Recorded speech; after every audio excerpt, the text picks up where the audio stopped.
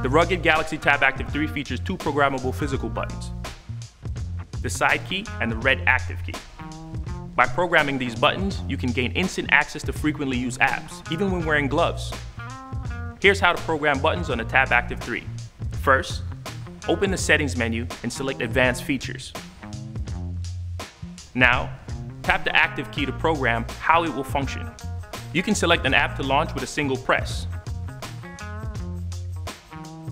and another to launch with a press and hold. Press for the first app. Press and hold for the second app. You can allow these apps to launch even when the screen is locked. Now program the side key, which also serves as the power button. A double press can launch the camera or another app. A press and hold can launch Bixby or take you to the power off menu. A single press will always lock the device.